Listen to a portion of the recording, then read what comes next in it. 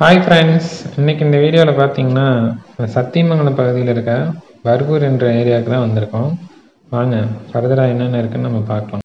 இந்த வீடியோ 20 நிமிஷத்துக்கு மேலே லென்த்தாக இருக்கிற வீடியோ தான். இருந்தாலும் நம்ம போகிற வழியில் இருக்கிற என்னென்னலாம் பார்க்க வேண்டியது இருக்குது, அந்த ரோட் ட்ரிப் வந்து எப்படி இருக்குது அப்படிங்கிற எக்ஸ்பீரியன்ஸ்லாம் வந்து இந்த வீடியோ முழுக்க நீங்கள் பார்த்து எக்ஸ்பீரியன்ஸ் பண்ணலாம்.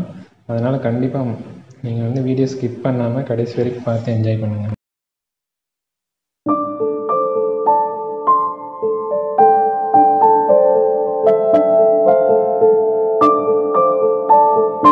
நொய்யல் ஆறு திருப்பூர் விவசாய மக்களோட வாழ்வாதாரமாக இருக்கிற இந்த ஆறு, இதுக்கு இப்படி ஒரு அழகான முகம் இருக்கிறத நான் இந்த இடத்துல தான் பார்த்தேன். போகிற வழியில் திருப்பூர் மாநகரத்தில் பயணிக்கும் போது இதோட முகம் வேறு மாதிரி இருக்கும். ஆனால் திருப்பூருக்கு அவுட்டரில் வந்து இப்படி பார்க்கும்போது பார்க்கவே ரொம்ப மனசுக்கு ரொம்ப இதமாக இருக்குது, ஆறுதலாகவும் இருக்குது. இவ்வளோ அழகாக இருக்குமா நம்ம நொய்யல் நதி அப்படின்னு. இது சிறுவாணி, கோயம்புத்தூரில் இருக்கிற சிறுவாணியில் உருவாகி திருப்பூர், கரூர் மாவட்டங்களில் பயணித்து காவிரி ஆற்றுல போய் கலக்குது. இது காவிரி ஆறோட துணை நதின்னு சொல்லலாம். கோபியை நோக்கி நம்ம பயணம் செஞ்சுட்டு இருக்கும்போது ரோட்டில் 2 பக்கமும் வேர்க்கடலை விவசாயம் பண்ணியிருக்காங்க. இது வந்து மழை பெய்கிற காலத்தில் தான் இது பயிர் செய்வாங்க. பார்க்குறக்கே ரொம்ப ரம்மியமாக இருக்குது, சூப்பர்.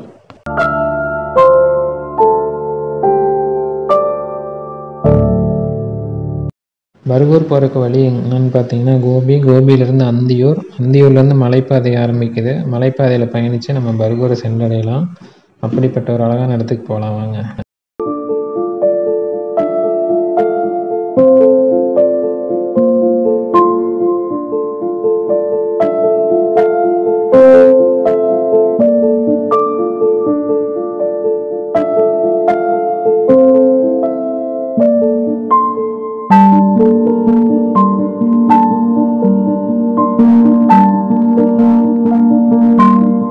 ஒரு வழியாக பயணம் செஞ்சு நம்ம இப்போ கோபிச்செட்டிப்பாளையம் வந்து சேர்ந்துட்டோம். கோபிச்செட்டிப்பாளையம் பஸ் ஸ்டாண்ட்லேருந்து ஈரோடு போகிற வழியில் இடது பக்கமாக அந்தியூர் போர்டு போட்டிருக்கோம். அந்த பாதையை பிடிச்சி நம்ம பயணித்தோம் அப்படின்னா அத்தானி ரூட் வழியாக அந்தியூர் வந்துடலாம். இந்த அத்தானிங்கிற இடம் அவ்வளோ சூப்பராக இருக்கும், வாங்க பார்க்கலாம்.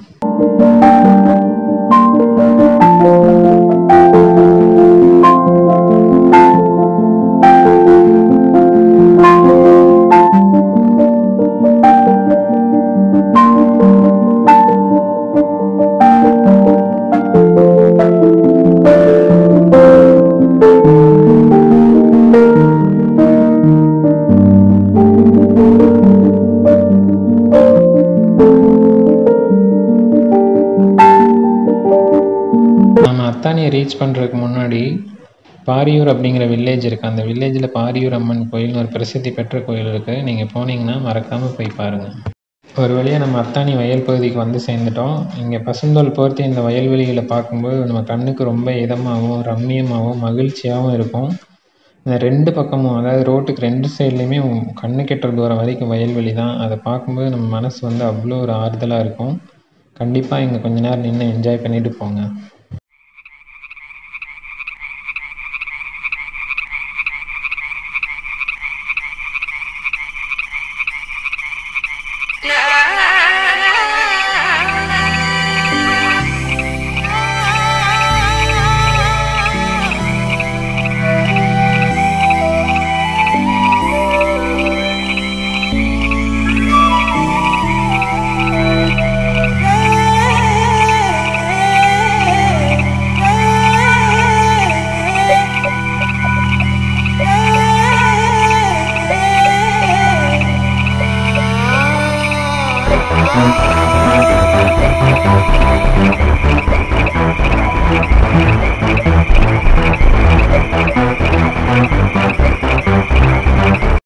அத்தானியை கிராஸ் பண்ணி போயிட்டு இருக்கும்போது இந்த காரில் எழுதியிருக்க ஒரு வாசகம் நம்மளை ரொம்பவே அட்ராக்ட் பண்ணிடுச்சு.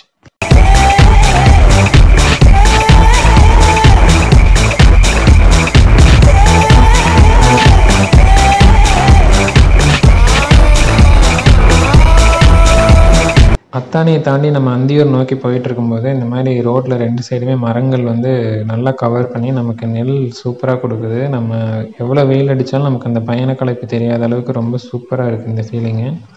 அந்த காலத்தில் ஏன் ரோடுக்கு 2 சைட்லேயும் மரம் வச்சாங்க அப்படிங்கிறது இங்கே பார்க்கும்போது நல்லாவே உணர முடியுது. அவ்வளோ ஒரு சூப்பரான ஃபீல் கொடுக்குது லாங் ட்ரிப் போகிறப்ப. நீங்களும் அதை அனுபவிச்சு பாருங்கள்.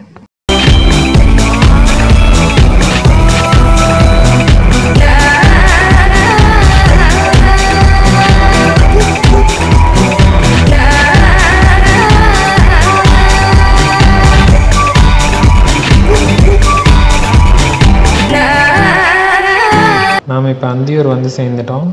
இப்போ நம்ம போயிட்டுருக்கிற வழியில் ஸ்ட்ரைட்டாக போனோம் அப்படின்னா ஒரு நேம் போர்டு இருக்கும். அதை தாண்டி ஒரு ரவுண்டான இருக்கும். அங்கே நம்ம லெஃப்ட் எடுத்து போகணும். அங்கே லெஃப்ட் எடுத்து போனோம் அப்படின்னா ஒரு பெரிய லேக் இருக்குது. அந்த லேக்கு, அதை தாண்டி குருநாத சாமி கோயில், இதெல்லாம் தாண்டி நம்ம போனோன்னா செக் போஸ்ட்டை வந்து அடைஞ்சிடலாம்.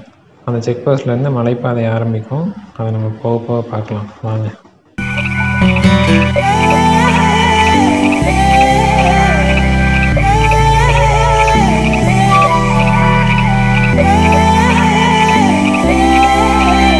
அந்தியூரை கிராஸ் பண்ணி வந்துட்டு இருக்கும்போது இந்த கெட்டி சமுத்திரம் அப்படிங்கிற ஒரு பெரிய ஏரி வரும்.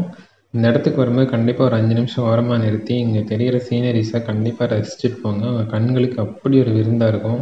இந்த வானத்தோட ரிஃப்ளெக்ஷன் ஆகட்டும், இந்த பறவைகள், விதவிதமான பறவைகள் இங்கே இருக்கும். இந்த ஏரி அமைஞ்சிருக்கிற இடம் எல்லாமே சூப்பராக இருக்கும்.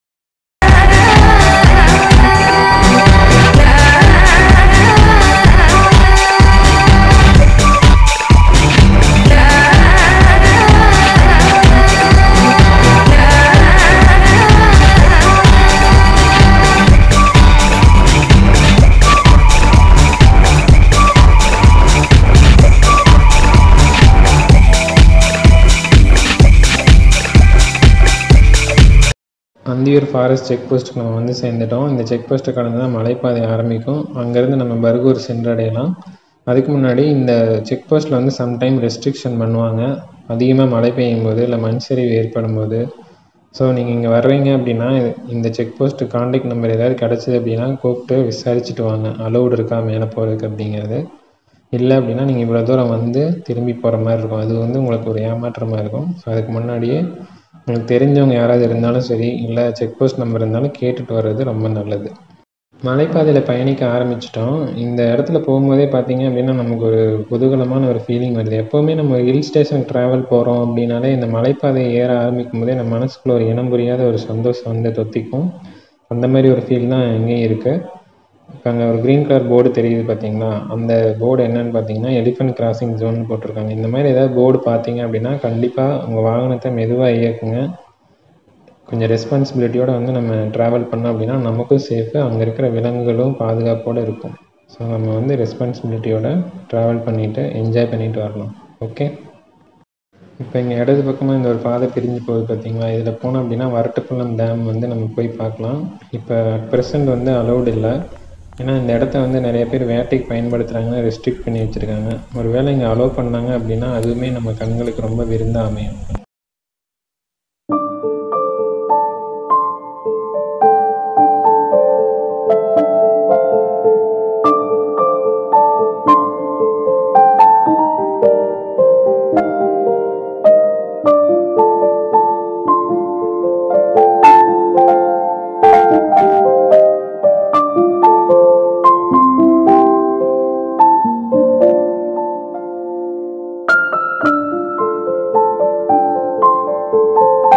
வரட்டுப்பள்ளம் டேம் வியூ பாயிண்ட்டு அப்படியே செம்ம ஸ்டன்னிங்கான ஒரு வியூ பாயிண்ட்டுங்க. இங்கே தெரிகிற இந்த பசுமையான காடுகள் வந்து உங்களை கண்டிப்பாக மதிமயங்க செய்யுங்கிறதுல எந்த ஒரு மாற்று கருத்தும் இல்லை. அப்படி ஒரு அற்புதமான காட்சியை நீங்கள் இங்கே பார்க்கலாம். அதே மாதிரி ஒரு ஆபத்தான இடமும் கூட. அங்கே போர்டு வச்சுருக்காங்க பார்த்தீங்களா? என்னன்னு பார்த்தீங்கன்னா இங்கே டீப் வேலிஸ் இருக்குது. ஸோ பாதுகாப்பு சுவர் கிடையாது. அதனால் வந்து நம்ம மித வேகத்தில் பயணிக்கிறது வந்து ரொம்பவே நல்லாயிருக்கும். அந்தளவுக்கு சீனரிஸும் இங்கே அதிகமாக இருக்குது. அதனால் நம்ம மிதமான வேகத்தில் போயிட்டு அந்த சீனரிஸ்லாம் ரசிச்சுட்டு அதே சமயத்தில் பாதுகாப்பாகவும் பயணம் செஞ்சோம் அப்படின்னா நம்மளோட ட்ரிப் வந்து ரொம்பவே சந்தோஷமானதாக மாறுங்கிறதுல எந்த ஒரு மாற்று கருத்தும் கிடையாது. ஸோ நீங்களும் அதை மனசில் வச்சுட்டு பாதுகாப்பாக பயணம் செஞ்சுட்டு வாங்க. அந்தியூர் மலை வந்து ஈரோடு மாவட்டத்துலேருந்து 60 கிலோமீட்டர் தூரத்தில் இருக்குது. இது கர்நாடக எல்லை பகுதியில் அமைஞ்சிருக்கு. இந்த மலையை வந்து மேற்கு மலை, கிழக்கு மலை அப்படிங்கிற 2 பிரிவாக பிரிக்கிறாங்க. போகிற வழியில் இந்த மாதிரி சின்ன சின்ன உயிரினங்களை பார்த்தீங்கன்னா அவங்களுக்கும் வழிவிட்டு கொஞ்சம் ஓரமாக ஒதுங்கி போங்க. அது மேலே ஏற்றி நசுக்கி கொண்டுட்டு போகாதீங்க. இவங்களாம் நம்ம இயற்கை பாதுகாவலர் அப்படிங்கிறத மனசில் வச்சுட்டு போங்க. கிழக்கு மலைப்பகுதியில் தேவர்மலை, ஒந்தனை அப்படிங்கிற மலை கிராமங்கள் இருக்குது. அந்தியூர்லேருந்து கிட்டத்தட்ட 1.5 மணி நேரம் பயணம் செஞ்சு வரட்டுப்பள்ளங்கிற அணையெல்லாம் கடந்து நம்ம தாமரக்கரை அப்படிங்கிற ஒரு மலை கிராமத்தை அடையலாம். இந்த கிராமத்தில் ஒரு குளத்தில் வந்து தாமரை பூக்கள் அதிகமாக இருந்த காரணத்தினால இந்த ஊருக்கு வந்து தாமரக்கரை அப்படிங்கிற பெயர் வந்ததாக சொல்கிறாங்க. தாமரக்கரையிலேருந்து நேராக போனோம் அப்படின்னா பர்கூர் அப்படிங்கிற மலை கிராமம் வரும். அந்த பர்கூர்லேருந்து நம்ம மறுபடியும் ஃபர்தராக கண்டினியூவாக அப்படியே போயிட்டே இருந்தோம்னா கர்நாடக மாநில எல்லையான பாலாறு வந்து குறுக்கிடுது.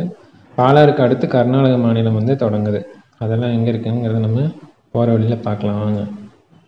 இப்போ நம்ம தாமரக்கரை அப்படிங்கிற பகுதிக்கு வந்து சேர்ந்துட்டோம். இங்கேருந்து ஈரட்டி அப்படிங்கிற ஒரு கிராமம் இருக்குது. அங்கே ஒரு அழகான நீர்வீழ்ச்சி இருக்குது. அது ஈரட்டி வாட்டர் ஃபால்னு சொல்லுவாங்க. அந்த இடத்துக்கு போகலாம் அப்படின்னு நாங்கள் வந்து இங்கே நிறைய கடைகளை விசாரித்தப்போ அங்கே போகக்கூடாது, அங்கே ரெஸ்ட்ரிக்ட் பண்ணியிருக்காங்க, போனீங்கன்னா ஃபைன் போடுவாங்க, இந்த மாதிரி நிறையா சொல்லி பயமுறுத்திட்டு இருந்தாங்க. எங்களுக்கு வந்து மனசு கேட்கல, இவ்வளோ தூரம் வந்துட்டோம், அது எப்படி அதை பார்க்காம போகிறது அப்படின்னு சொல்லிட்டு தைரியமாக போனோம். ஒரு விதமான பதட்டத்தோடு தான் போனோம். அங்கே அருவிக்கு போய் சேர்ற வரைக்குமே வந்து பார்த்திங்கன்னா நமக்கு ஒரு விதமான பயம் வந்து இருந்துகிட்டே இருந்தது. ஏன்னா ஆள் நடமாட்டம்லாம் ரொம்ப கம்மி, ஒத்தையடி பாதை மாதிரி தான் ரோடு போகுது. ஸோ எந்த நேரத்தில் வேணாலும் வனவிலங்குகள் குறுக்கிடலாம் அப்படிங்கிற ஒரு பயம் இருந்துட்டு தான் இருந்துச்சு. அது வந்து இல்லாமல் கிடையாது நம்ம மனசில். அந்த தாமரை குளம் அப்படிங்கிற இடம், இந்த குளத்தோட கரைகளில் ஊர்கள் அமைஞ்சிருக்கனால தான் இந்த ஏரியாவுக்கு வந்து தாமரைக்கரைன்னு பெயர் வந்ததாக சொல்கிறாங்க. பேர் அழகாக தான் இருக்குது. ஆனால் என்ன, இந்த குளத்தில் தாமரை பூ தான் ரொம்ப கம்மியாக இருந்துச்சு. இந்த குளத்துக்கு ஆப்போசிட்டில் ஒரு ரெசார்ட் இருக்குது. அந்த ரெசார்ட்டில் ரீசனபிளான காஸ்ட்டில் ரூம்ஸ் கிடைக்கும் அப்படிங்கிறது சொல்லியிருந்தாங்க. நீங்கள் போனீங்கன்னா இந்த ரெசார்ட்டில் ஸ்டே பண்ணி உங்களோட டூரை என்ஜாய் பண்ணிட்டு வாங்க. இந்த இடத்த தாண்டி நம்ம அப்படியே போயிட்டே இருந்தோம் அப்படின்னா ஈரட்டி வாட்டர் ஃபால் வந்து சேர்ந்துடும். போகிற வழி பார்த்தீங்களா எப்படி ஒரு ஒத்தையடி பாதை மாதிரி இருக்குது. எந்த இடத்துல வேணாலும் வனவிலங்குகள் குறுக்கிடலாங்கிற மாதிரி ஒரு பதட்டமான பயணம் தான் வந்து நம்மளை போயிட்டுருக்கு. இருந்தாலும் ஒரு ஜாலியாக இருக்குது. எவ்வளோ தான் வெயில் அடித்தாலும் வெதர் வந்து பார்த்திங்கன்னா அப்படியே கொஞ்சம் சில்லுன்னு சூப்பராக இருக்குது போகிறதுக்கு இந்த வழியில். பொதுவாகவே சத்தியமங்கலம் காட்டுப்பகுதியில் நம்ம பயணம் செய்கிறோம் அப்படின்னாலே தமிழ்நாடு, கர்நாடகா மட்டும் இல்லாமல் இந்தியா முழுக்க ஃபேமஸான சந்தன கடத்தல் வீரப்பன் தான் ஞாபகத்துக்கு வருவாங்க. அவங்களாம் பிறந்ததுலேருந்து இறக்குற வரைக்கும் இந்த காட்டுப்பகுதிகளில் தான் வாழ்ந்துட்டு இருந்தாங்க. அதெல்லாம் நம்ம நினைவுகளுக்கு வந்து போகுது.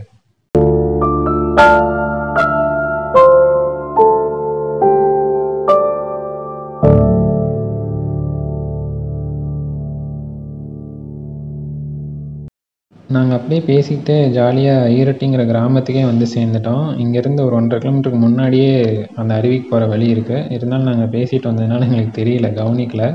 அப்புறம் இந்த ஊர் எப்படி இருக்குங்கிறத பார்த்துட்டு நாங்கள் அப்படியே திரும்ப அந்த அருவிக்கு போகிற வழிக்கு திரும்பி போனோம். இப்போ நம்ம அந்த அருவிக்கு போகிற வழிக்கு வந்துட்டோம்.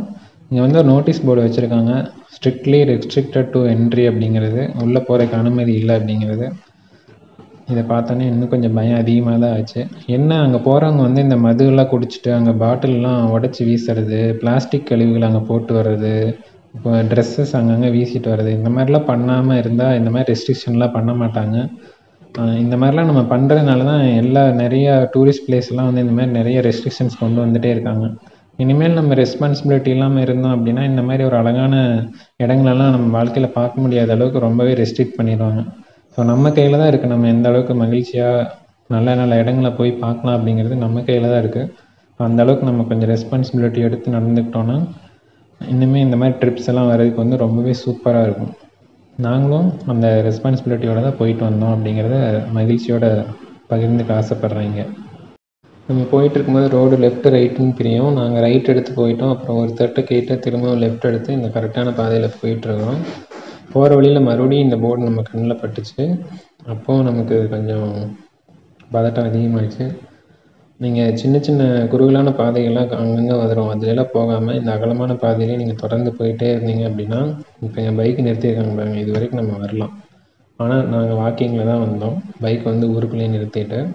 ஸோ இந்த இடத்துல இருந்து மறுபடியும் நம்ம 300 மீட்டர் வந்து கீழே பள்ளத்தாக்கில் இறங்கி போக வேண்டியிருக்கும்.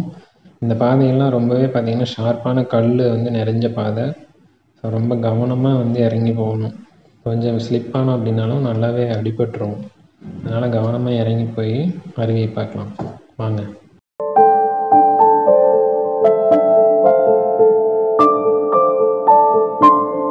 நாங்களே போகிறப்போ ஒரு தடவை தெரியாமல் அந்த ஒத்தையடி பாதையில் போய் இந்த இடத்துக்கு வந்து சேர்ந்தோம். இந்த இடம் ரொம்பவே ஆபத்தான பள்ளத்தாக்கான பகுதியாக இருக்குது, நடக்கிறக்கே வழி இல்லை. அதனால் தயவு செஞ்சு ஒத்தையடி பாதையில் போகவே போகாதீங்க.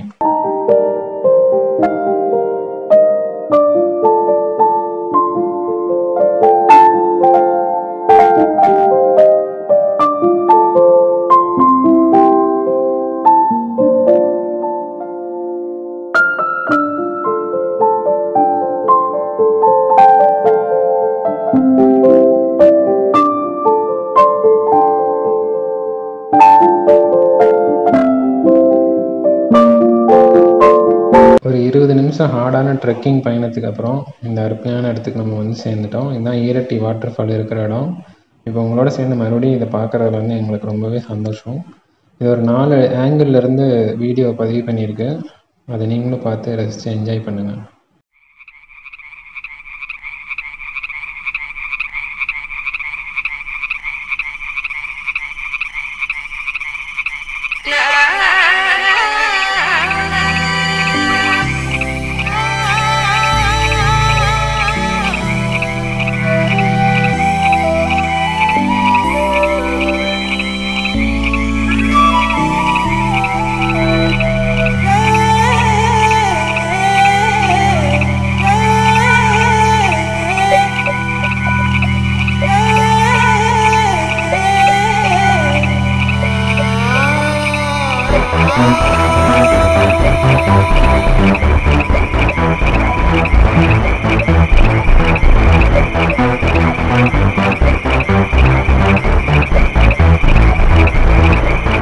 ஜாலியாக குளிச்சுட்டு நம்ம ஒரு வழியாக மேலே ஏற ஆரம்பிச்சிட்டோம். இப்போ இந்த தடவை வந்து நம்ம வேறு ரூட்டில் போகிறோம். அங்கே இருக்கிற ஃப்ரெண்ட்ஸ் வந்து இந்த வழியாக போகலான்னு சொல்லி நம்மளை கூட்டிகிட்டு போனாங்க.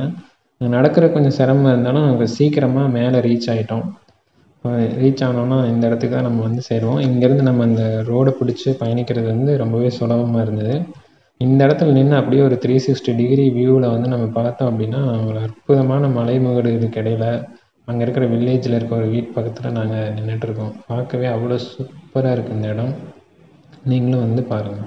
அந்தியூரில் கிழக்கு மலையை பற்றி நம்ம ஏற்கனவே சொல்லியிருந்தோம். மேற்கு மலையில் பார்த்தீங்கன்னா தாளக்கரை, ஒன்னக்கரை, செங்குளம், சின்ன செங்குளம், கொங்காடை, ஒசூர், தேவர்மலை, ஒந்தனை, தம்முரெட்டி இந்த மாதிரி கிராமங்கள் இருக்குது.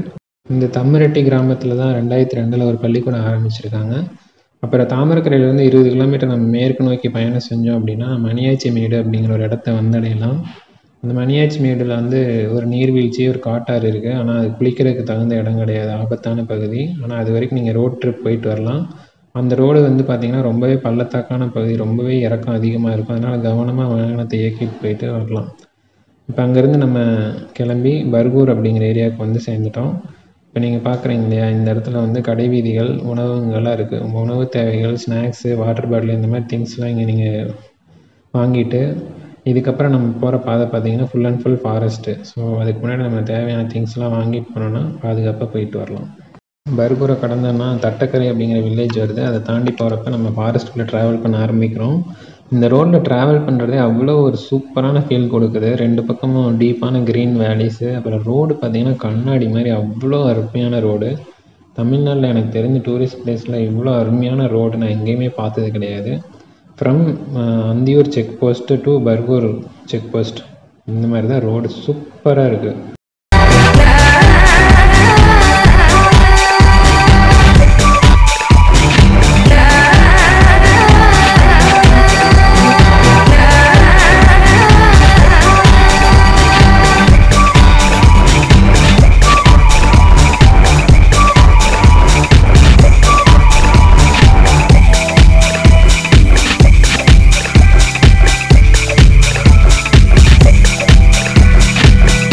இந்த பர்டிகுலர் பிளேஸில் பார்த்திங்கன்னா மூங்கில் மரங்கள் வந்து மலைகள் மேலே வளர்ந்துருக்கு. அது கீழேருந்து நம்ம தூரமாக பார்க்கும்போது அவ்வளோ ஒரு சூப்பரான ஃபீல் கொடுக்குது. அப்புறம் இந்த இடத்த தாண்டி போகிறப்ப வந்து வர டேர்னிங்ஸ் எல்லாம் வந்து பார்த்திங்கன்னா ரொம்பவே குறுகலானது, அதே டைமு டேஞ்சரானது கூட. இந்த மாதிரி வார்னிங் போர்டு வந்து வச்சுருக்காங்க. கண்டிப்பாக இதை பார்த்தீங்க அப்படின்னா வாகனத்தை மெதுவாக இயக்குங்க. நீங்களே பாருங்கள் இந்த டேர்னிங் வந்து எந்த அளவுக்கு கர்வாக இருக்குதுன்னு. ஸோ கேர்ஃபுல்லாக வண்டியை ட்ரைவ் பண்ணிட்டு போயிட்டு உங்கள் ட்ரிப்பை என்ஜாய் பண்ணிட்டு வாங்க. அப்புறம் அந்த தட்டக்கரை வில்லேஜ் தாண்டி வந்ததுக்கப்புறம் இந்த மாதிரி ஒரு வேலி வியூ இருக்கும். இந்த வியூ வந்து அப்படியே கண்ணை அந்த இடத்துலேருந்து நம்மளை எடுக்க விடாமல் அப்படி ஒரு அட்ராக்ட் பண்ணுச்சு. அவ்வளோ ஒரு சூப்பரான க்ரீன் வேலி இது. செம்ம ஃபீல் உண்மையாலுமே.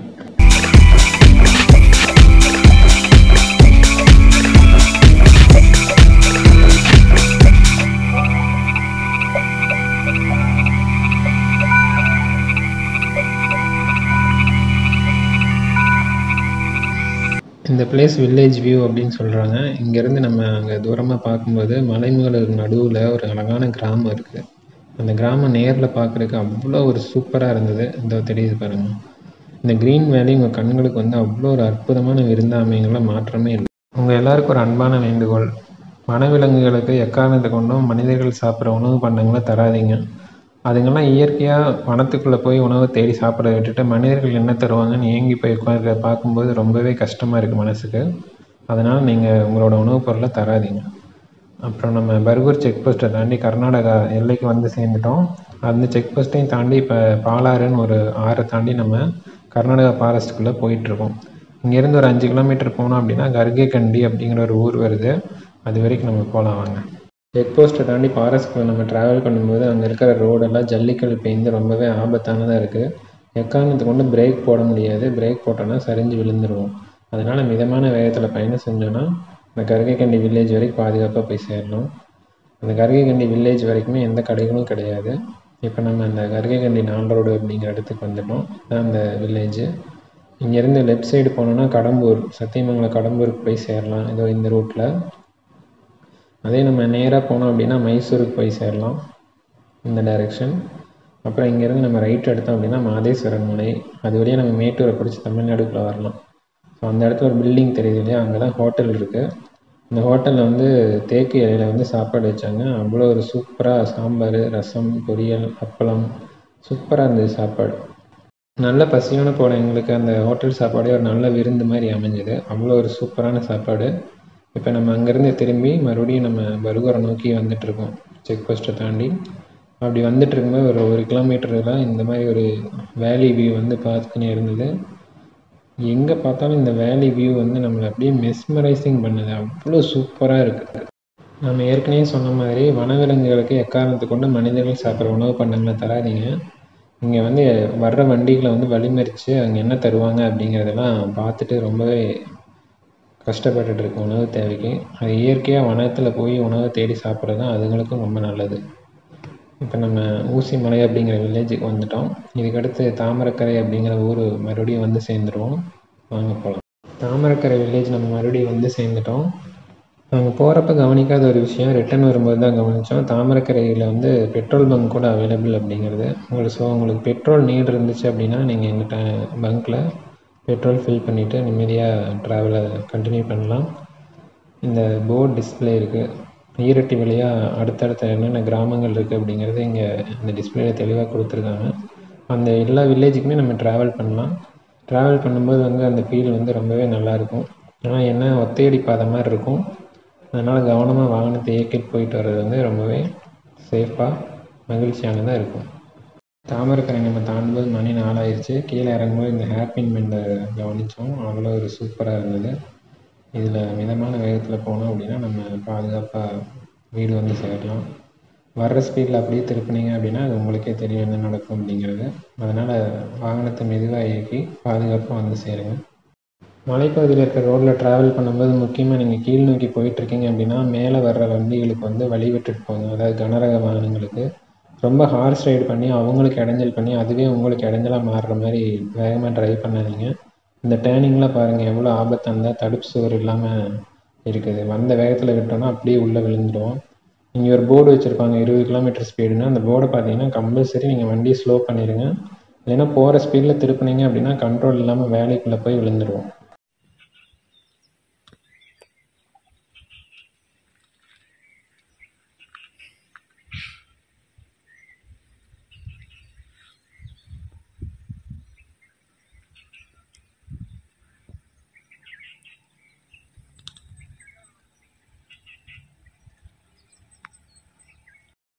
நம்ம மொபைலில் எடுத்த சில அற்புதமான வீடியோலாம் உங்கள் பார்வைக்காக இங்கே அட்டாச் பண்ணியிருக்கோம். அதை பார்த்து என்ஜாய் பண்ணுங்கள்.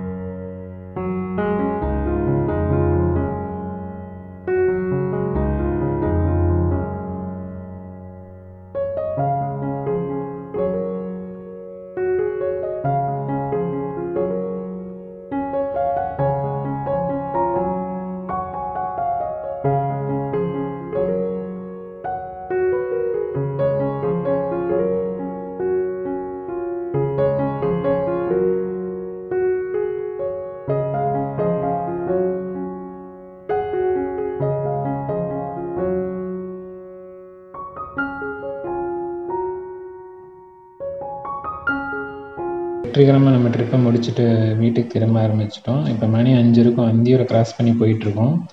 மழை வேறு வர மாதிரி வானம் இருட்டு கட்டிட்டு வந்துட்டுருக்கு. மழை வேறு இருக்கணும், நம்ம வீட்டுக்கு போயிடுவோம்னு நம்புகிறோம். இப்போ நம்ம அத்தானி பகுதிக்கு மறுபடியும் வந்துட்டோம். சாயங்கால நேரத்தில் கூட இந்த பசுமையான வயல்வெளிகளை பார்க்கறது கொஞ்சம் நல்ல ஒரு ஃபீலாகவே இருக்குது, ஆறுதலாகவும் இருக்குது. நம்ம அப்படியே இயற்கையை ரசிச்சுட்டு வீட்டுக்கு போய் சேர்ந்துடலாம் வாங்க. இந்த வீடியோ கண்டிப்பாக உங்களுக்கு பிடிச்சிருக்குன்னு நம்புகிறேன். மறக்காமல் சேனலை சப்ஸ்கிரைப் பண்ணாதவங்க சப்ஸ்கிரைப் பண்ணுங்கள், லைக் பண்ணுங்கள், கமெண்ட் பண்ணுங்கள், ஷேர் பண்ணுங்கள். உங்கள் ஃப்ரெண்ட்ஸ் ரிலேட்டிவ் கூட ஷேர் பண்ணுங்கள். அப்போ தான் நாங்கள் போடுற அப்டேட்ஸ் உங்களை வந்து சேரும். மீண்டும் இதேமாதிரி ஒரு வீடியோவில் சந்திக்கலாம். அது வரைக்கும் தேங்க்யூ, பாய் பாய். போயிட்டு வரட்டா.